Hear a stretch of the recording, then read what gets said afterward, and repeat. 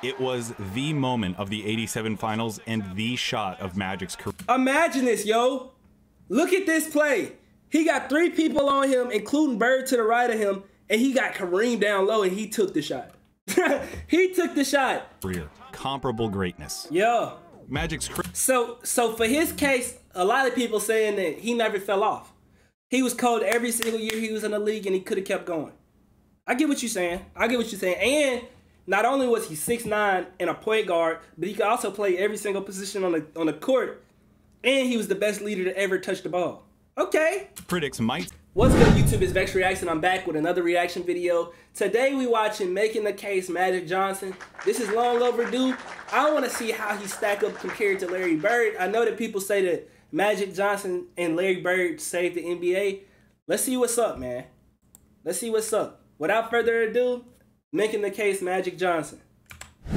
Court and the lack of pads. Basketball is special. The size of the court and the lack of pads or helmets give fans the most intimate experience of a team sport that exists. And because of the different styles that basketball allows for, players develop their own distinct identities and signature styles through their creativity, Facts, flair,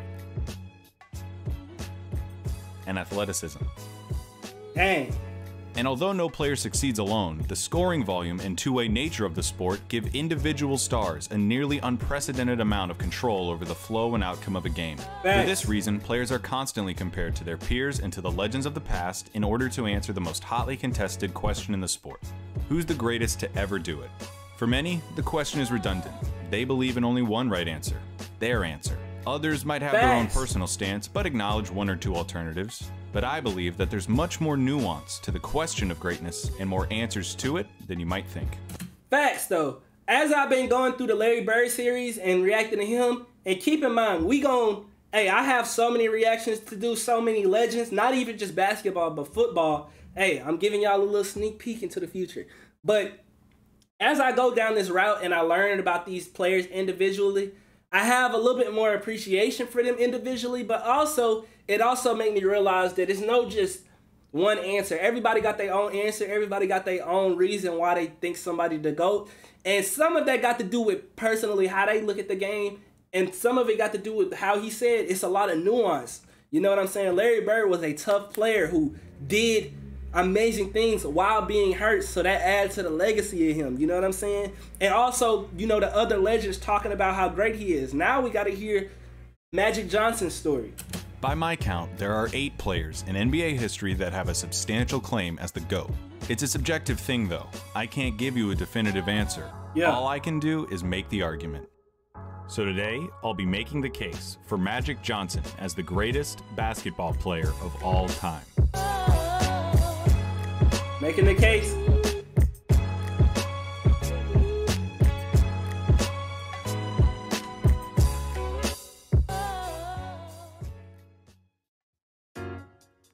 The year is 1979.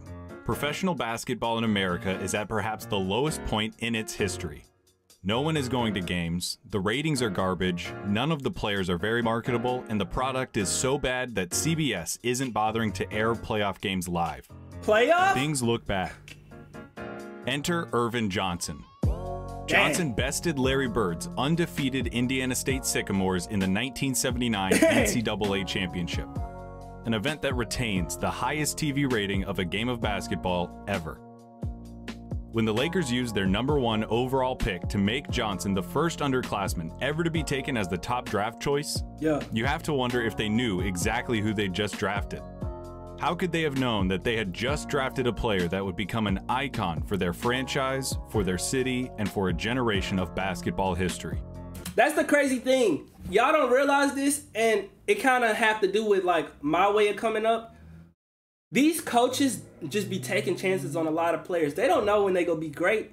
And as a player, somebody who been in that position, I think it's beautiful that a coach could take a chance on a player and it could literally change their life. Because he could have went to another team and not been the same person. For their franchise, for their city, and for a generation of basketball history. They didn't draft Earvin Johnson, the prospect from Michigan State. They drafted Magic. Yeah. Right off the bat, for whatever it's worth, Magic Johnson has the coolest nickname in NBA history. Yeah. It fits him to a T and is really the name that everyone knows him by. It's not like his last name is superfluous, like with Kobe, LeBron, or Kareem. And it's not like his last name is eternally iconic, like Russell, Jordan, or Duncan. Yeah. It's just Magic. Johnson came into the NBA and immediately injected it with life like he was an epinephrine pen. Magic's winning smile, charismatic interviews, and revolutionary play style introduced the league to a pulse and a personality it hadn't known since Wilt Chamberlain. Before long, he became the frontman of a team that would be known by its own distinct nickname, Showtime, like it was a piece of theater. I didn't know about this. I didn't know about the Showtime. I really have to go deep diver into the NBA. Team that would be known by its own distinct nickname, Showtime, like it was a piece of theater or art in and of itself. He was the lead man of the most popular show in Hollywood. In a city full of celebrities, he was the main attraction. Dang. Not only did he have the smile and personality to carry a name like Magic, but he also had the basketball aptitude to pull off a team called Showtime. What did he do with that aptitude? Hold up, 5 championships, 3 regular season. Yeah, that's a lot of accolades, I ain't gonna lie. Won 5 championships, a half-decade's worth, and appeared in 9 finals. Only Kareem, Bill Russell, and Sam Jones have appeared in more. He won 3 regular season MVPs in a span of 4 years, won 3 finals MVPs, made 12 All-Star teams, and was selected to 10 All-NBA teams. And keep in mind that all of these accomplishments took place in a 12-year career, 11 if you want to mention his injury-shortened 81 season. Wait, 12-year career? That means every single year he was an All-Star? That's crazy. Magic only spent 3 years of his playing career watching the finals from home. I spent more years trying to graduate from college than Magic spent not making the finals. His HIV diagnosis came right on the heels of a season in which he finished as the runner-up for league MVP, was selected to first-team All-NBA, and competed in the NBA Finals. It is not hyperbole or exaggeration to say that Magic's career was cut short while he was still 90% as good as he'd ever been. Those 12 years were enough of a basketball pedigree, though, that even now, I'm not gonna lie, that suck, y'all. Because y'all don't realize that a lot of the times when these athletes go out there and they play the game, they've been playing this game since they was a kid. So when they come up and it's cut short, even with Larry Bird or Magic Johnson, it don't really matter who.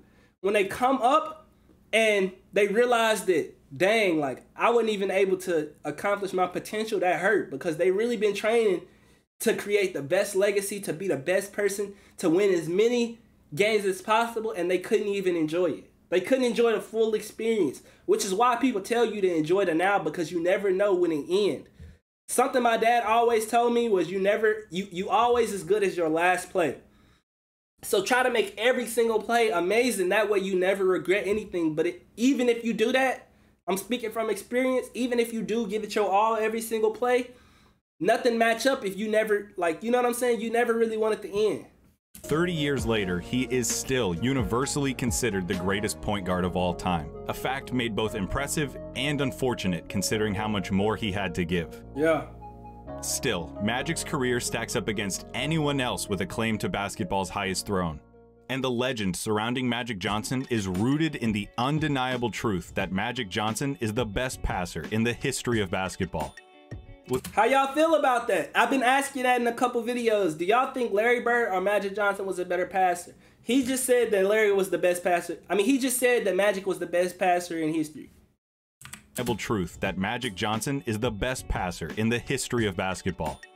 With the ball in his hand, he was no longer a basketball player. He became a force of nature.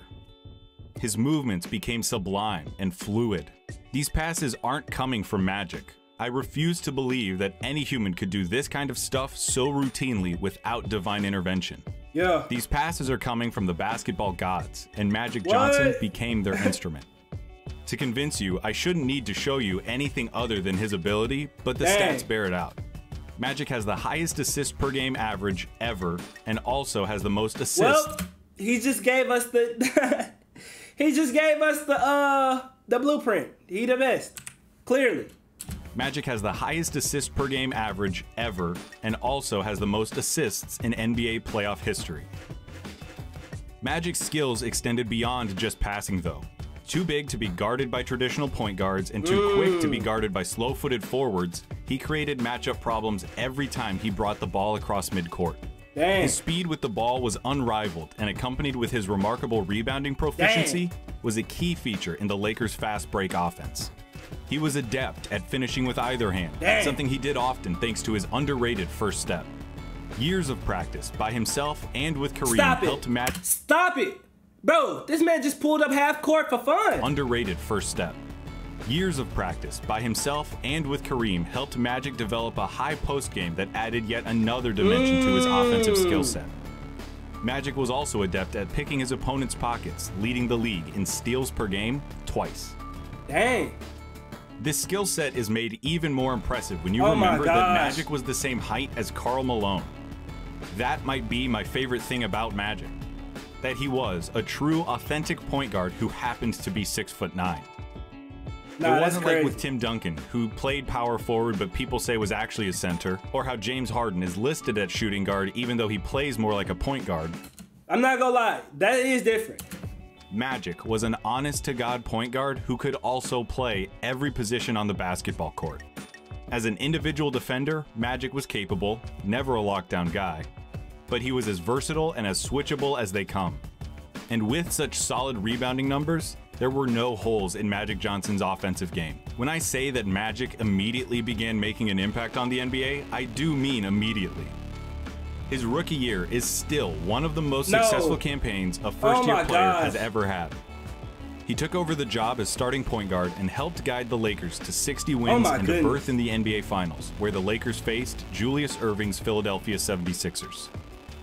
The series was competitive throughout, with each contest being decided by 10 points or fewer through the first 5 games. In Game 5, Kareem Abdul-Jabbar, the reigning league MVP and the Lakers' best player, badly sprained his ankle. Kareem was able to return and will his team to a 5-point victory, putting the Lakers ahead in the series 3-2. With only one more win needed to clinch the title, Kareem was ruled unavailable for Game 6 in Philadelphia. Dang! Magic was then called upon to start the game at center and try to replace Kareem's 33-point-per-game average in the series. Magic answered that call and delivered one of the most memorable basketball performances by any player ever. 42 points, 15 Dang! I ain't gonna lie. That's when you show up. When the team needs you and you show up, that's where big players made. Performances by any player ever. 42 points, 15 rebounds, 7 assists, 3 steals, and a block. All as a 20-year-old rookie playing on the road on basketball's highest stage. For his efforts, Magic was named Finals MVP, the first and only rookie to win the award. Dang. Is that still true today? The first and only rookie today? MVP, the first and only rookie to win the award. In the years that followed, Magic's basketball journey would be inextricably linked to that of Larry Bird. It's nearly impossible to talk about one without mentioning the other. In my Making the Case video for Larry Bird, I brought up arguments that could be used in favor of Bird's superiority. And because this is a video about Magic's claim of supremacy, I figure I ought to do the same for him. Okay. You first have to give credit to Magic for being the most decorated player during perhaps the most talent-laden period the NBA has ever seen. Including his finals opponents, Magic faced competition like Olajuwon and Sampson's Rockets, Tom Chambers' Suns, Mark Aguirre's Mavs, Isaiah Thomas's Pistons, Moses Malone and Dr. J's 76ers, Michael Jordan's Bulls, and Bird's Celtics. Magic's detractors might try to devalue his team's success by pointing out that he played for a remarkably talented team thanks to a brilliant front office. Because of his team's talents, these detractors say, Magic can't be individually credited for their success. Okay. In the interest of making Magic's case, though, I'd first acknowledge that yes, Kareem Abdul-Jabbar was the best basketball player in the world for nearly the entire 1970s and had already led a team in Milwaukee to a championship by the time Magic arrived in LA. Yes, James Worthy was one of the most polished and accomplished prospects to come out of college basketball. I'm not gonna lie, you're not helping this case, bro. I'm not gonna lie, you're not helping this case. In some time. And that's not to mention other pivotal role players like Michael Cooper, Kurt Rambis, and Byron Scott, who all played outstanding basketball. I acknowledge all of that, but I'd argue that the greatness of the Showtime Lakers does not take anything away from Magic's abilities as a player or as a leader. If anything, it reinforces the fact that Magic is one of the most effective leaders basketball has ever seen. Okay. By the start of the 84-85 season, he had organically flourished into the alpha dog of the team and respectfully taken the torch from Kareem without a power struggle. Okay. It's one of the only times in NBA history that there was a peaceful transition of power from one player to the next. Pro basketball is like 15th century England in that sense. There are no peaceful transitions of power. Okay, that is kind of fire. He was just so good that it was just like, all right, you got it, bro. 15th century England in that sense. There are no peaceful transitions of power. The fact that Magic was able to earn the respect and commitment of his teammates, especially one of the most historically dominant players ever in Kareem, is a testament to Magic's greatness. Beside the departure of Norm Nixon, the Lakers' previous point guard, there were no ugly breakups. Cooper, Rambis, Scott, Worthy, and Kareem all retired at one point or another as Lakers. If you won't believe me, listen to the words of Bill Simmons, former ESPN columnist, current CEO of The Ringer, and noted Boston sports supporter who grew up rooting against Magic. Dang. Simmons says he's the single best leader in the history of the sport. Nobody extracted more from teammates, whether it was an all-star game, a mundane affair in December, or any playoff game. Dang. It's also important to note that Magic was ready to win right from the get-go. Yeah. Like I said earlier, he won Finals MVP as a rookie and finished as the runner-up for regular season MVP in his final full year. Unlike nearly every other player who's ever laced him up, there was never a year where Magic's productivity dropped below his eye-popping, jaw-dropping standards. 12 years of Magic Johnson means 12 years of top-shelf, undeniable, incomparable greatness. Yeah. Magic's So for his case, a lot of people saying that he never fell off. He was cold every single year he was in the league, and he could have kept going. I get what you're saying. And not only was he 6'9" and a point guard, but he could also play every single position on the court. And he was the best leader to ever touch the ball. Okay. Critics might say that he didn't score enough, that his defense was too suspect to be considered the greatest, or that his play wouldn't translate into the league today. To all of that, I'd argue that one of the best things about basketball is how many different ways there are to win. Yeah. You can be a 6'3" sharpshooter like Steph Curry and revolutionize the game, a 7'1" behemoth like Shaq who dominates the league, or anything in between. There are so many viable ways to play the game that have all resulted in championships, MVPs, and the like. Magic's play style allowed him to control the game with a vice grip and tailor it to his specific brand of look at him controlling this right here. Play style allowed him to control the game with a vice grip and tailor it to his specific brand of basketball. What's a player supposed to do when it comes to how the game might evolve in the future? When people talk about the way Magic played, they sometimes talk about it almost like it's a kind of historical casualty. That bewilders me. What Magic did worked really well. Okay, I get what he's saying. Like, he couldn't have did no better than what he did at his time. Type. Why should he have done anything different? Yeah. Magic changed the NBA for the better. He was the first positionless player, someone who broke the mold and opened the basketball-watching public's eyes to the possibilities of letting great players do what they're great at, rather than just fulfilling the traditional roles of their size or position. Okay. As the game evolves more and more into a positionless sport, Magic's influence and value only become more and more apparent. His Showtime Lakers also became one of the first teams to make the game of basketball aesthetic. The speed, athleticism, and skill we all enjoy today is due in part to Showtime and Magic Johnson. They out there. In my video about Larry Bird, I gave him a lot of credit for saving the NBA, and deservedly so. Larry was a pioneer of basketball and contributed immensely to the explosion of the game's popularity. But for every breath of fresh air that Larry contributed, Magic did the same. Okay. You can't talk about one without the other because it was the rivalry between the two that really saved the league. The fact that they competed against each other in such a high-profile game in college, had nearly polar opposite personalities, were of... Okay. Okay, so they both really the GOAT for real. Different races, played for the two most historic teams in the country, and met each other multiple times in the finals, all cements theirs as the defining rivalry of the NBA. Despite the differences in their personalities though, their games were remarkably similar. Team first, success-oriented mindsets, and proclivities for passing were trademark features of both their styles. Those styles met 3 times in the finals, each in legendary fashion.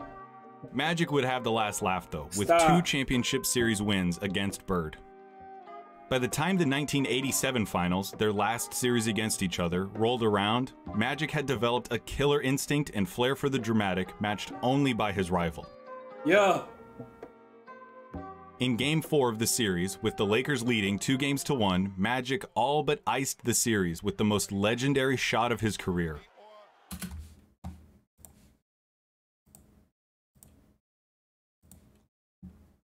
Magic all but iced the series with the most legendary shot of his career. What? Down 1 with seconds left in a raucous Boston Garden, Magic ripped the heart out of every Celtics fan with his baby sky hook. Oh my God, bro. He got 3 people on him. Of every Celtics fan with his baby sky hook. Oh, 2 seconds left. And the Celtics trail by 1 with 2 seconds to go. It was the moment of the '87 finals and the shot of Magic's career. Imagine this, yo. Look at this play. He got 3 people on him, including Bird to the right of him, and he got Kareem down low, and he took the shot. He took the shot.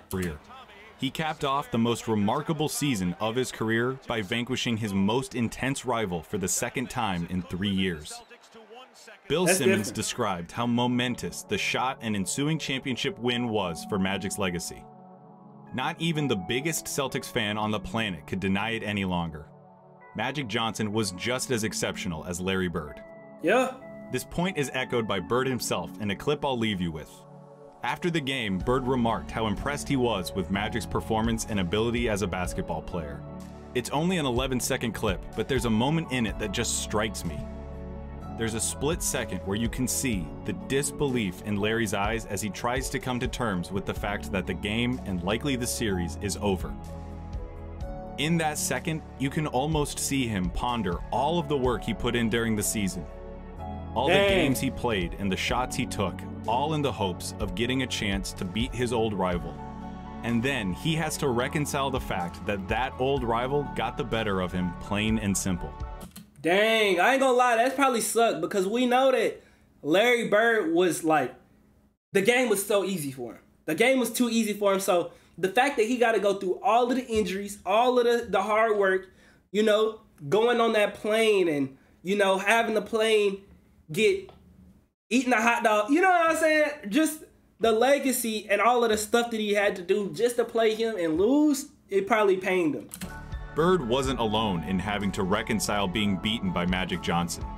Magic still maintains the highest win percentage for a career in NBA history. Dang! It's the same thing countless players and coaches had to come to terms with during Earvin Magic Johnson's 12 magical years with the Los Angeles Lakers.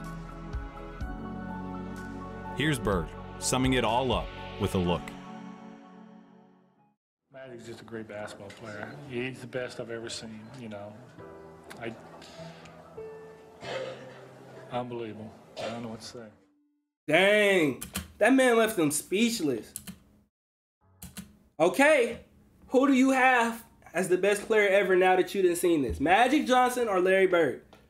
Let me know. Or anybody else. I feel like they both got their own, you know, it's not really no real, they both got their own real, together they really saved it. If you enjoyed the video, make sure you hit the like button and subscribe to join the FX Mob. Without further ado, I'm out. Peace and love. Dang, that boy Magic had that boy Larry stuck. Dang.